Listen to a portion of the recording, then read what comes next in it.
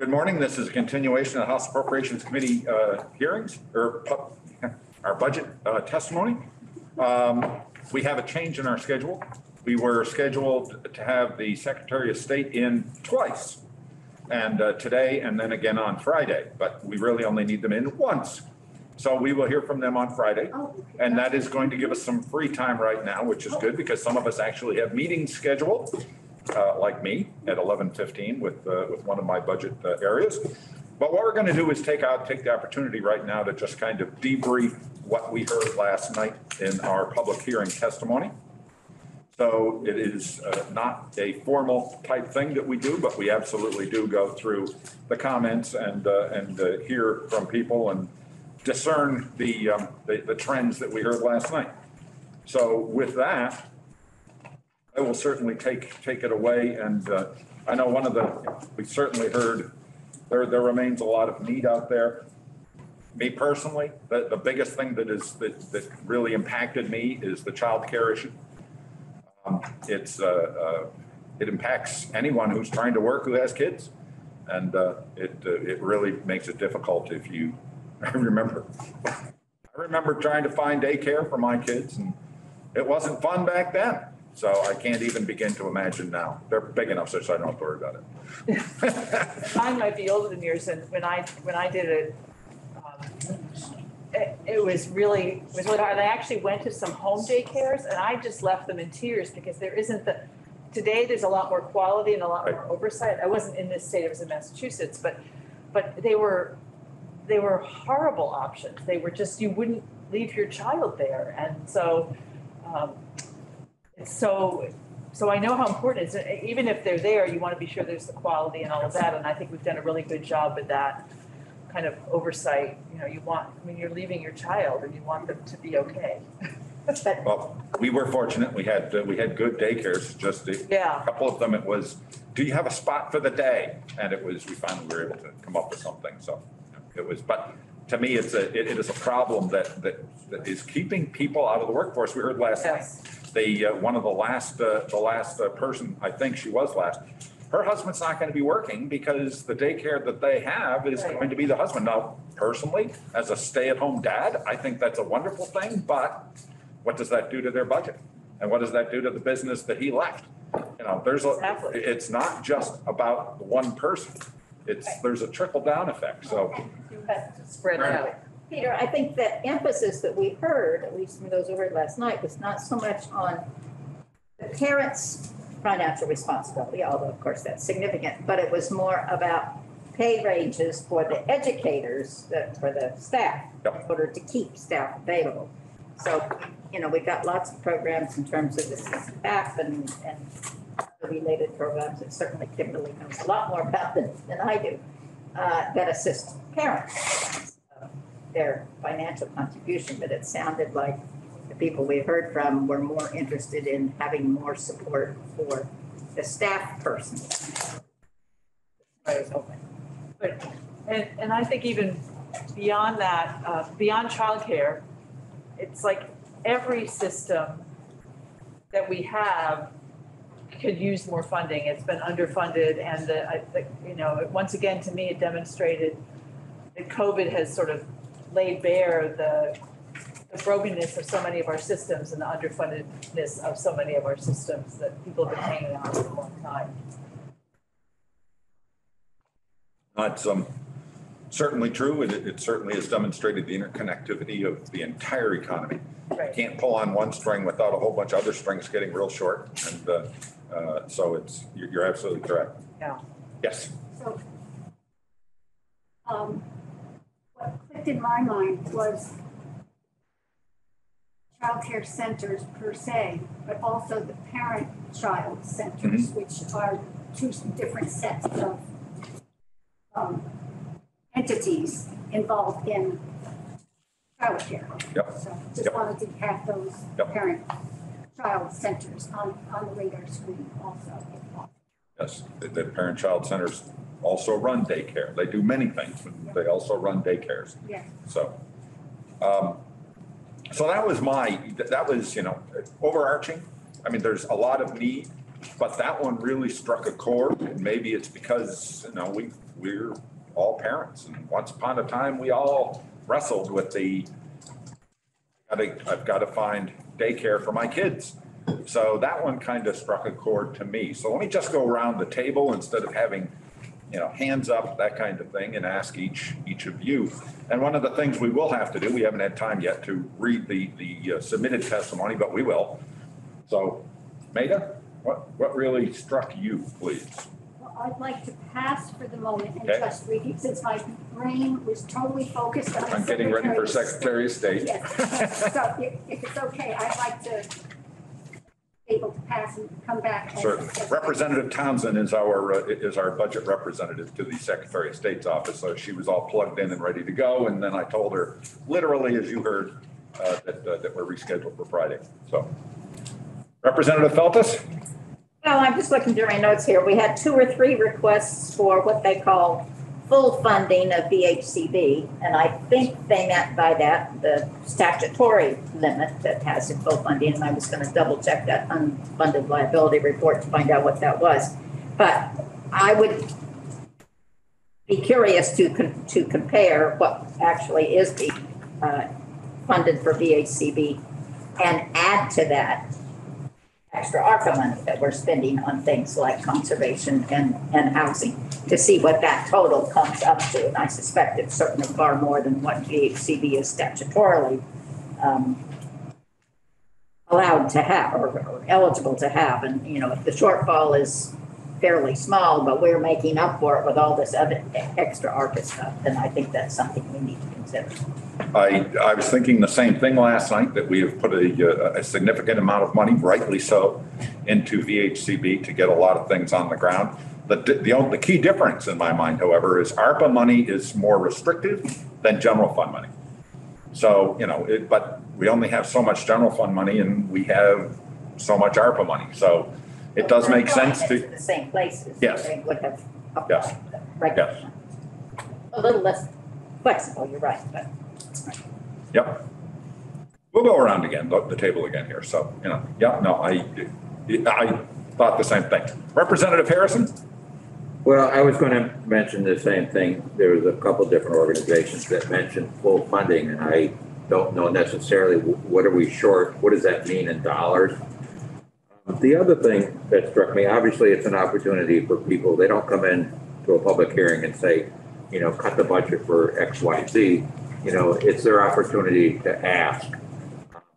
What concerns me a little bit, maybe it shouldn't, but, there are a lot of good causes out there, but every time you ask for increases in base funding, what does that do to our bottom line going forward? And I think we just have to have a better understanding. If we want to give, $6 million to the food bank, which now looking more and more like ongoing funding, what do we reduce to offset that? Or is the ongoing revenue going to do that without jeopardizing some of the other things we're doing? So we need to have a better understanding on that. But there were some one-time asks, and but there was also a lot of base funding increases. I mean, Working Lands, it's a great program. $3 million extra a year over the $1 million we've allocated. I mean, 3 years is sounding more and more like base funding increase to me. 1 year is a little different if it was for a single project, but it's just something we all have to be cognizant of.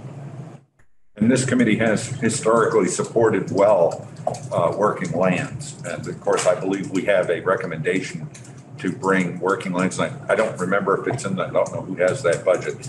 It's probably Chris, to bring us up to an even million, I think, on the base this year. So there is. Yeah, I'm not passing. No, I know that. No, I know that. All I'm saying is they're sounding more and more like ongoing base budget items. So that's going to beg some really either that 2 years from now. I'm not sure I want to be on this committee, quite frankly, because it's going to be hard, getting back to reality.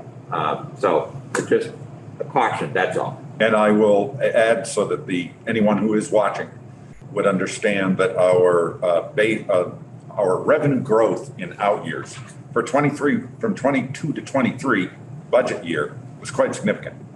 But from 23 to 24 and 24 to 25 and going forward, you're back in the 2 percentile range. So hence your comment about having to make hard choices. The budget, like salaries and benefits are going to continue to increase, probably in the 3 to 4% range. Yeah, so not more, but they could. So it's going to create a lot of pressures that I just think we have to be cognizant of. Yep, no, point well made. Thank you. So Robin. They actually were asking for $15 million for the working lands last you're night. right. You're right. We gave them an additional $3 million. I think So the $5 budget million adjustment. a year. No, $15 million a year for 3 years. I thought he said over 3. Well, No, no, it was per year for 3 years. It was for each year, 15 million for each year. I mean, when I was on the Working Lands Council that created the Working Lands Board, that was the original goal. Let's go bold. And they got under, $1 million or a little less. So, and then I was on the Working Lands Board until I got elected, and there was a conflict, so I couldn't be on it. But the money is certainly well spent. 15 million is a huge ask. So I think certainly we want to support them, not necessarily to that amount, but at least the $1 million that we usually do, because they're one of the few places where they look at return on investment and can provide us a true answer to, is anyone better off? How much have we done? That's actually means something. So that's been a really good thing. But, again, the themes of childcare and housing, I was going to say the Vermont Housing Conservation. Childcare and housing have been the two biggest issues that we hear from our constituents and we hear from organizations. And that's really what people were talking about. In addition to lots of pay increases for the underfunded agencies, which is so many of them. And I certainly understand that, and it's scary to think about how we're going to make all that work and maintain the systems and find the money or not find the money, and what happens if we don't find the money. And so it's challenging times. Indeed. I think every time is challenging, but certainly having a lot of money is challenging. It is, but then overlaid with the pandemic, can't wait for it to end if it ever does. Elevating. Trevor. Yeah. And maybe you could talk a little bit about the one retired Department of Corrections member who talked about a real problem and recommended a market analysis. Yeah. I mean, that's been talked about. They obviously that's a real issue. I don't know what the answer is to that right now. Remember in the BAA, we gave them $5 million for retention. Yes. Workforce stuff. That's not going to resolve itself, though, effectively. We have a new commissioner, and we'll be interested to see how he chooses to address some of those issues. It's not all about money, it's also about culture, as speak about when we talk about it. Certainly took note of that, and I'll be having ongoing conversations with the DOC and with corrections institutions. If I may turn to two other things that are not big dollar items, but I think they're important. One was the RPC ask for some additional funding. I think they provide invaluable services to towns, particularly smaller towns. My towns are Jericho and Underhill, but not large towns. And I've chaired the Planning Commission, I've chaired the Conservation Commission. And those smaller towns and those commissions rely heavily on the work that they do, which is top-notch work. And I think that's you look like you can't quite hear me. Yeah, not quite loud enough, but. Okay, all right. But that's one thing. And I think the other one that's important to me also is the Vermont Access Network, Yes. The ban. And I think what you have to go back is look at how they're being funded and how that funding is going away, right? Cable fees and things like that. whole issue of special funds supporting programming. We just got the report from JFO on all these fees and funds in the criminal justice system and things like that. It's the same issue. Right. And so they're coming to us to say, you know, and they, again, they're one of those groups that provide valuable services to our communities. And I think it's something that's, I personally feel we need to support. And again, I think we have to figure out how we're going to fund them over time, because that funding source is going to continue to decline. And they're going to continue to come back and say, we need help. Does anyone remember, is the Joint Fiscal Office working on some type of study regarding the ongoing funding? No. It's been mentioned that there's. We already they have a study a couple of years There's a ago. report we just received. I'll have Teresa put it on the website or circulate the other day. It was on the criminal justice revenues, which are very much, but they took a broad look at special funds, right? And so it's all in that context. There was a real focus on crime victim services in that report, but it's a very well done report. It's quite extensive. So I'll make sure you get a copy of that and take a look at it. Thank you. You can translate that to other sectors, right? Not just the criminal justice system. There was a 100-page report on, Yeah. Oh, that's different. vans a couple of Yeah. years ago. Yeah. And they didn't come to any real conclusions. Well, the real conclusion was we needed to change the telecommunication law that related to cable companies and things like that.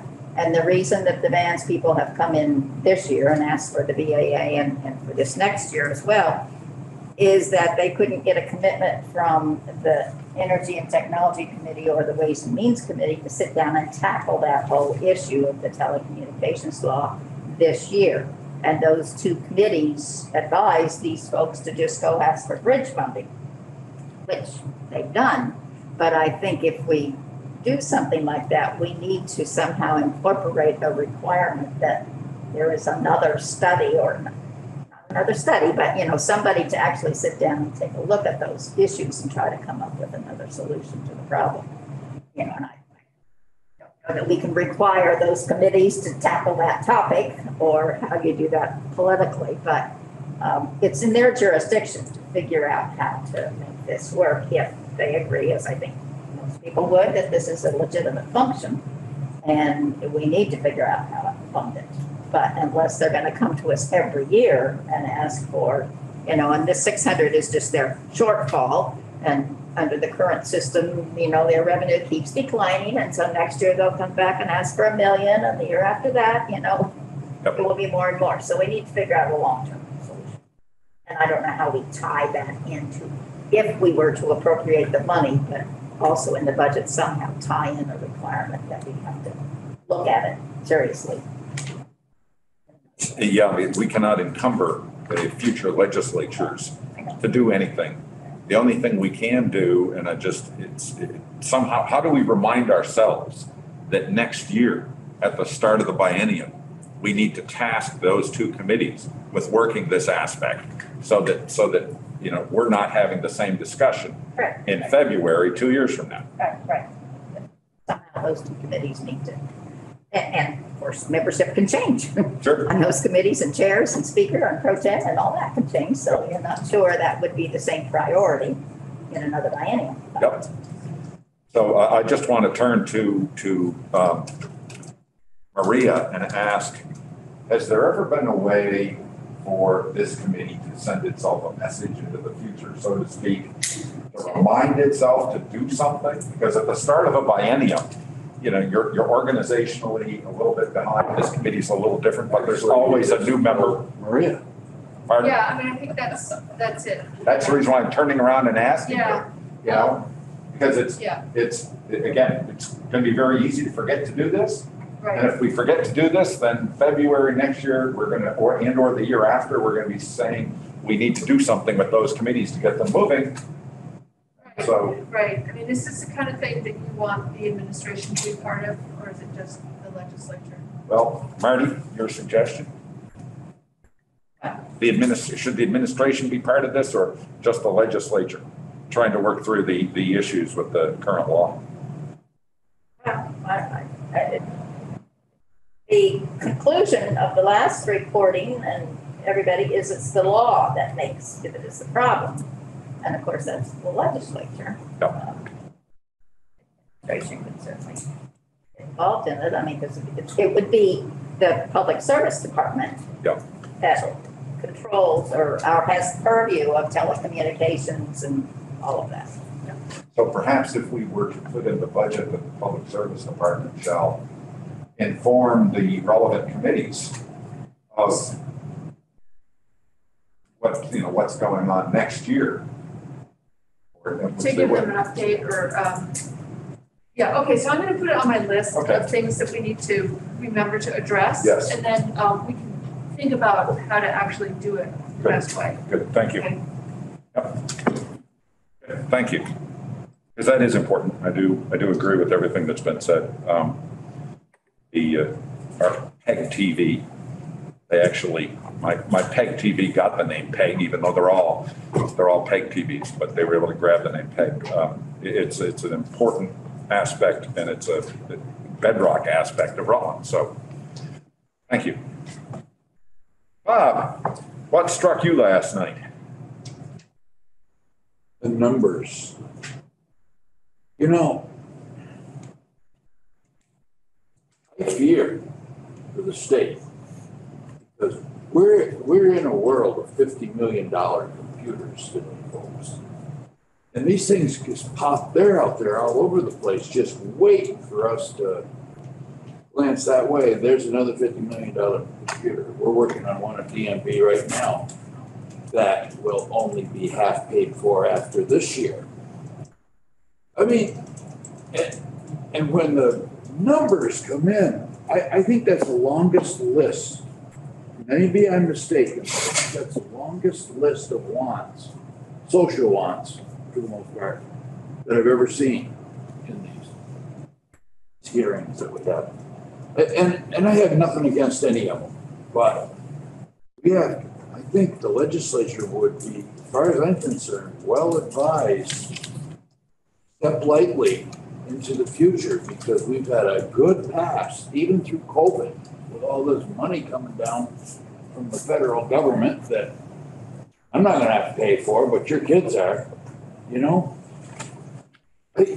I just fear for where we're going if we keep suckering into money issues. We've got 630,000 flat people in this state, and that's it. New businesses, it's not big, but so, you know, I don't have any great demands, you know. Yeah, okay. I keep my ear to the rail. I mean, I think I'm sorry. No, I'm not sorry, but I come from a business world where we have to do that. Yep. We can't just say to every job you go on, well, it's going to be more money than I told you. You can't do that. So anyways, that's where I come from. And I think we're entering, I think, an unstable time. I don't know any more about it than that. So you started off, and one of the things you mentioned was the technology needs, and you said that DMV, and there's an enormous project going on over there. It really is in our small sitting there waiting their turn. Sure. So, and we heard a couple of technology needs last night, not many, but it goes hand in hand with what I'm going to throw out there as a number. I think was $1 billion that is needed to bring our technology modernization up to speed. And of course, 100 million a year for 10 years. Yeah, I was right, $1 billion. Yeah, but by the time you do that, the first Yeah. You know, so That's something I've discussed with PBS. Yeah, so it's something's got to give, and we don't know what the something. Well, we know what the something is. It's called all the computer systems will give, but how do you fix them? Because you know, the $100 million a year over 10 years, and we can't come up with $100 million. No? Yeah, I don't know if this is the place to discuss it or not. No, it isn't. The theory is that now IT technology is going to cloud-based services and it's going to software as a service, which means that when you buy this expensive thing to start, vendor is required to keep it updated all the time. So the customer is not out buying servers, we're not buying these hardware, we're not buying a lot of other stuff. We pay high licensing fees every year, but that gives us service that is updated all the time. And so in the background, that's being done on these big new systems so that we don't get hit with an upgrade cost of $5 million, another $5 million, and another $5 million. But I don't know if that's the way the industry is going to continue to go. I have no idea. But, that's ADS's philosophy, what they're doing. They're getting away from proprietary stuff, from our owning the equipment, from our owning the servers, and you put it onto a vendor. And they have the responsibility of keeping it up. The business functionality of all that, I don't know enough to guide us on that. I on ADS. That's the process. Us, if I'm right, hopefully, once we upgrade to a new vendor and we lock ourselves into, or say we want the software as a service, theoretically, the access system, which is closing in on 50 years old, the Agency of Human Services. But if it were to be called Access today, and we purchased Access, 10 years from now, we would have all new software behind it, and we would just continue to pay the annual fee or whatever. And it wouldn't be obsolete. Right. That's the theoretically. Well, we do that now with so I get an annual subscription to Microsoft Word on my Apple laptop, and I don't have to deal with it. And I don't have to, and they do all the upgrades and they take care of it. And it used to be I'd have to download upgrades and you'd pay for more. And it's less expensive, it's more efficient, and you don't have to spend all your time thinking, I don't need staff. It's always right. Yeah. But it's big up front. And the annual expenses are high too. But it's a lot less expensive to pay for an off-the-shelf than it is proprietary, because then you find out 5 years down the road that it isn't really what you want, and the laws have changed, and now you have to do something else, and then you have to find technicians to recode, and it's a lot more expensive. I get all that, but still costs. Yep. Yeah. There's a. Life costs. Life cycle costs. Okay. Kimberly. Yes, to the topic of VHCB, what really struck me last night is hearing clearly about both components, hearing about the conservation and agricultural-based work they do. I found that a good reminder. And Maria had been working on a spreadsheet that Teresa just emailed to all of you. It came into your inbox at 10:32 a.m. And it lays out what's been happening with the property transfer tax over time. And if you flip it over on the back, there's a section that lays out some of the things we've been doing in terms of one-time funding. So good. I think you'll find that interesting. Thank you. The other piece, I think Trevor was talking about it, the RPCs. I thought, given all the ARPA funds that are going out and all that are going to be coming down the pike in terms of the IIJA, they being the federal dollars, bolstering that capacity seems to me a wise thing. There was reference, Marty, to the RPC statutory construct, which I know is right in the same section as VHCB, but I don't actually know if it's the same. Is it a half thing? I'd have to look at that. It's mentioned in, and I'm in our unfunded liabilities report, Okay, yes, I got a report. And they say how much is by statute the RPCs are supposed to get. It's a certain percentage broken out. Yeah. And then it will report how much is really being appropriate. Okay, good. I'll look at that, yeah. And then, Bob, I take your point on the whole technology piece, because one of the places that popped up is the discussion of children's integrative services. They were asking for a 1.8 million boost, so that would bring them to 13.3 in fiscal year 23. And then they were talking about one-time money of 1.6 million for their statewide data. And Marty, I would love to know if you've heard anything about that from ADS or others. I'd have to poke into that. I remember a discussion about it, but it's been a while, and I just have to pull that back up. Could that be part of the BFAS, the new BFAS program? I should know, but I honestly can't recall, because we had the BFIS, and then we have the CCWIS, Right. and then the BFIS has been renamed the CDDIS, Right. and so I've kind of lost track of all the threads. Can't make this stuff up, right? I mean, you know? And then the piece about frontline workers, I think that came through loud and clear, and I think I'll stop there. Those are some things that also caught my attention. Okay. So one of the things I want to do is all the acronym soup that we just heard was all in information systems, IT systems that was being discussed. So that's what that was. And I'm not even going to go into what the acronyms mean because I'd get it wrong myself. Related to children. Yes. Ada, what struck you last night, now that you got a chance to Well, think about it a little? certainly everything everyone has spoken to. And it kept, I do want to add a couple to the list, which has already been mentioned. But as a context, just earlier this week, a friend of mine made the inquiry as to wasn't our work here on House appropriations so much easier now?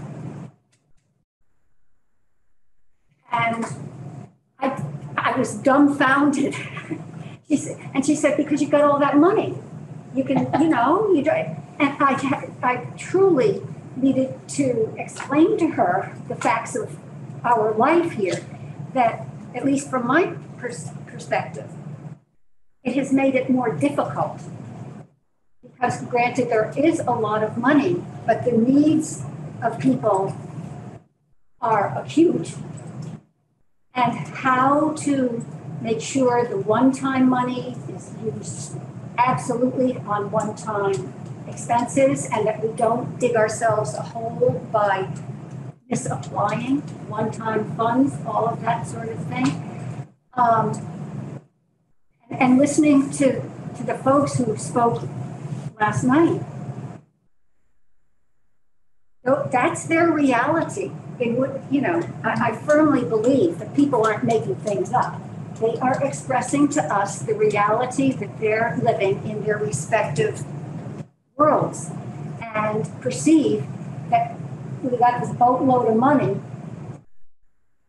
without necessarily clearly understanding that we can't just say, here it is, because we have to apply it in certain ways, and there are requirements from the federal level. All of that. All that said, I just wanted to say, I agree with you. people, wow, yeah. And my heart, it rings my heart listening to folks describe what they're asking for, because they need what's being asked for on behalf of the people with whom they work, and knowing that we can't just say, well, of course, but we do our best to find a way. I do want to make sure it's not lost in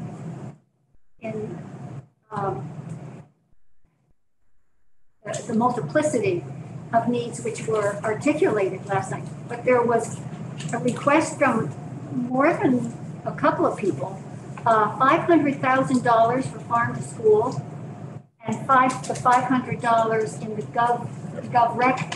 the governor's recommended budget for local purchasing related to farms and food, Yes. And I thought it was another way in which, as long as we keep it on the radar screen, to support our farmers, however many of them we have still with us, as well as to provide good, wholesome nutrition for folks.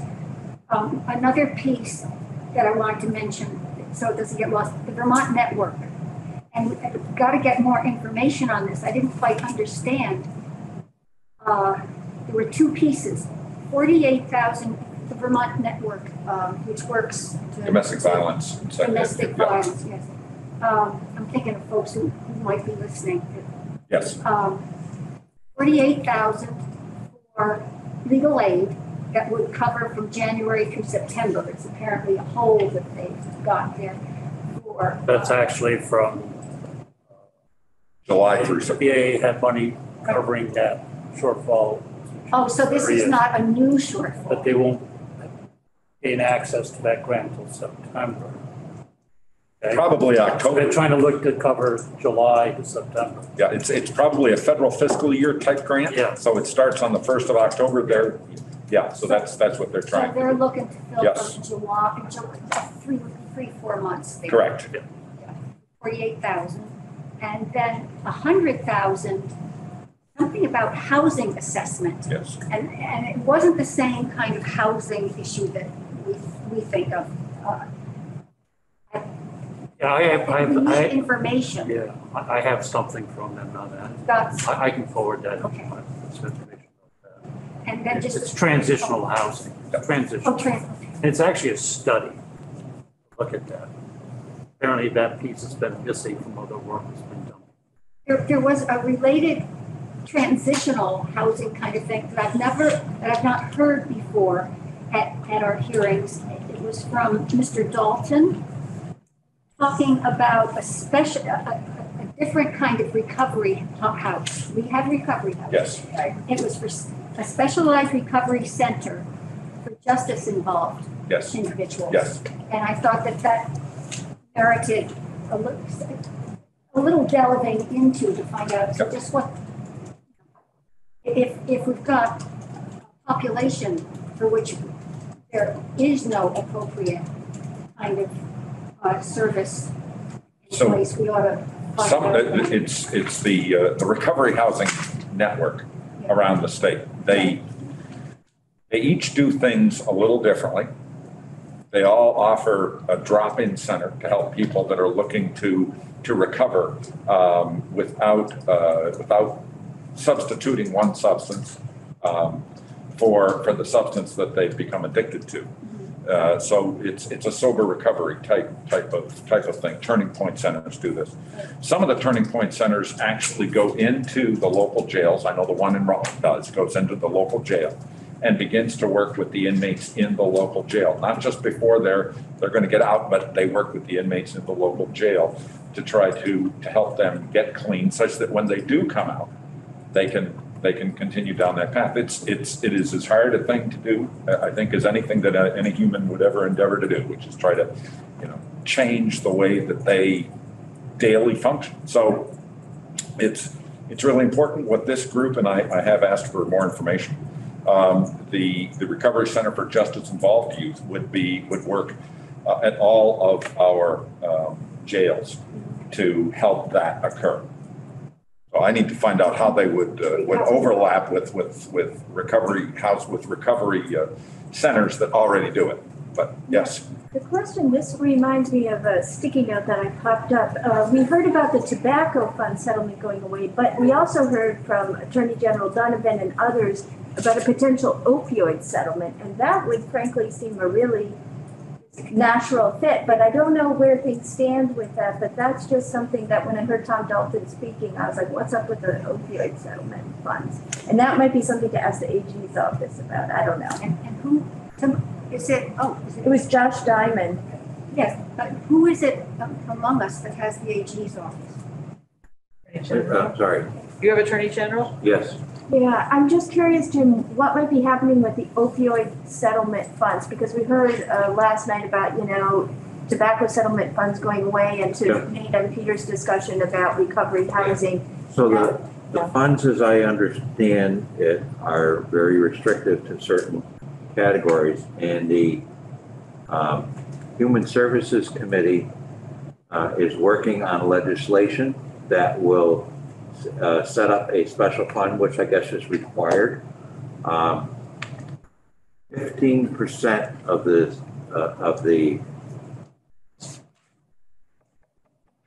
15% will go to the general fund, but it's got to still be used for those opioid related purposes. And while you're looking that up, I will add this. During my discussions with the Vermont Department of Health, and I may have mentioned this already, but I'll mention it again. The recovery houses, the Turning Points that we have out in Vermont, they have not been eligible to receive Medicaid money because they're not under the 1115 waiver. So this year, when the Agency of Human Services went to renew the 1115 waiver with the federal government CMS, they asked that to be included. So if it, and let's face it, it's a pretty minuscule codicil of a very large document. If that is in fact included, it will allow the turning point centers to then be, we can allocate Medicaid funding to them That would be in the fabulous. future, which would really help. Now, it won't be for this budget. It would be for the next year's budget. But yes. So if on my notes, 70% of the settlement, and when I say settlement, there's 53 million over 18 years, and then there's a 12.5 million over 10 years. There was two different settlements. One was with J&J and the other is whoever was all involved in the bigger one. Or something. 70% of those monies go into a what they call an abatement fund, which is what Human Services is working on. 15% of that money goes to actual towns for related purposes, and 15% will go into the general fund for related purposes. So I think the bumper guards for all this will be in Human Services for a budget. Now, I asked a question and I didn't get an answer. No, we spend a lot of general fund money for, these related issues. And it may be something that we can say we're spending 10 million on, and part of that can go towards this, or we can get some reimbursement. But I think we'll have to wait until we see Human Services. So one of the things, and just to let everybody know, time-wise, I want to finish in about 3 or 4 minutes here. I have an 11:15 with a budget, so I'd like to finish up and then give each of you time to work through what you need to. We always have something to do, period. The other thing, obviously, we have written input that was given us, and I haven't read any of it yet. I mean, it was last night, so I haven't read any of it yet. So we do need to do that.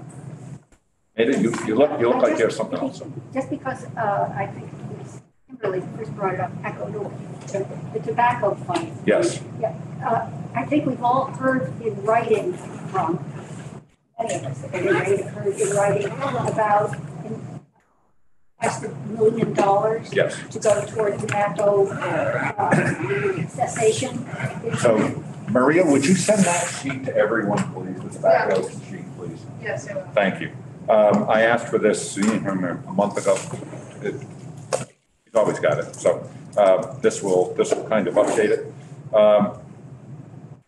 I'm not going to go any further because it's not fresh in my memory exactly what our status is. But yes, yeah. So there's a sheet that explains where we are with that. But it's the master settlement is not necessarily going away. I just am not sure that we're spending enough money to be able to draw down or match. So, but don't take that to the bank. I need to refresh my memory. And from a health perspective. So Peter, in the AG's budget book, they actually list the amount per year. There was a bump for a few years because of another settlement, supplementary settlement. But it surprised me that it's still going on. It's like $22 million a year. Right. So it's still there. Yep. It's the health folks we've been hearing from with regard to that $1 million act. Correct. The heart folks and cancer. Correct. Correct. So, okay. Well, that was, I think that was helpful. Kind of got some of the issues out on the table. It caused us to think out loud what we thought of last night, and that's always helpful to us. Obviously, we have another public testimony at 3 o'clock today. And in between then, we have a budget at 1 o'clock. It's the National Guard is coming in at 1. We've got them until 1:45. So, and then we'll adjourn, and then at 3 o'clock, we'll start our public hearing.